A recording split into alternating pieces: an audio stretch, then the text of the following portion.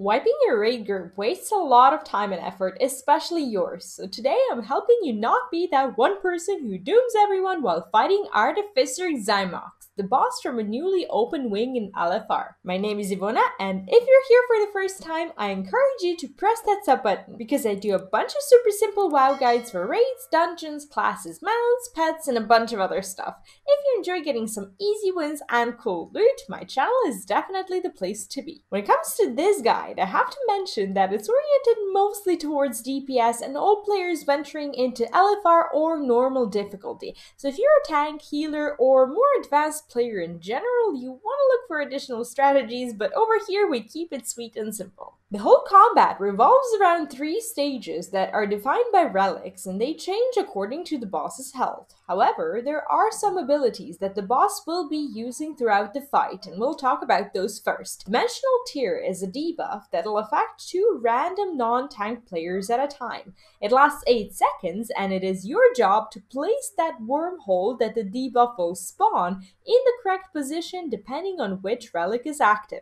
The wormhole is essentially a portal that players will use to their advantage throughout the boss fight, and it's quite fun. The next ability is Glyph of Destruction, and this affects the tanks who need to use the wormhole or run away when it's applied to them. Another one is Rift Blast, which is simply a line coming out of a portal that you need to avoid. And the last one is Hyper Light Spark, dealing quite a bit of damage jumping from one raid member to another. So if you're a healer, drink some coffee and enjoy that. There's also some AoE damage called Soul Singe, and it can indeed overlap with Hyper Light Spark and Glyph of Destruction, so using your healing cooldowns is a wise move. Alright, so the first stage is defined with the first relic, called Crystal of Phantasms, lasting from 100% to 70% HP. There will be a green crystal in the air above the middle of the room, so you'll know it begins. If you're marked with Dimensional Tear, run to the far east or to the far west, opposite of the other marked player, and wait there until there's a wormhole spawned in your spot.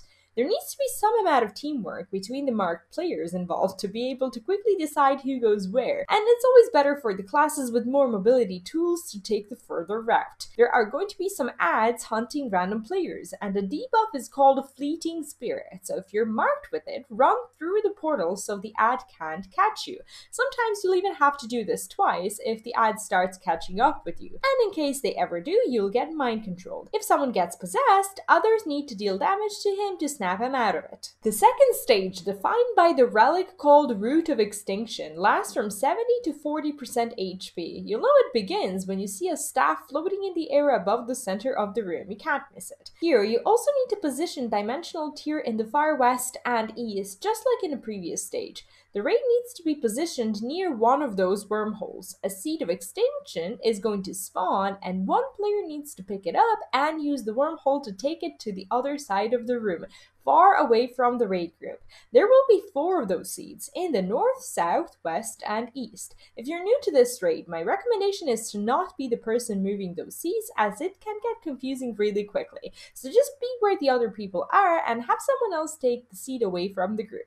Also, whoever is afflicted with Withering Touch needs to be healed, and it's probably best if they're not the ones dealing with the seed carrying. And that's pretty much it for phase 2. The last stage is defined by Edge of Annihilation, lasting from 40% HP until the boss is down, and it's essentially a great big sword in the middle of the room. This stage is different when it comes to positioning the wormholes. They need to be in the middle of the room and either in the east or in the west of the room, just like on the cheat sheet. The boss will be casting Edge of Annihilation and dealing lethal damage to anyone within 25 yards, so we need to run into the middle wormhole just before the cast is completed.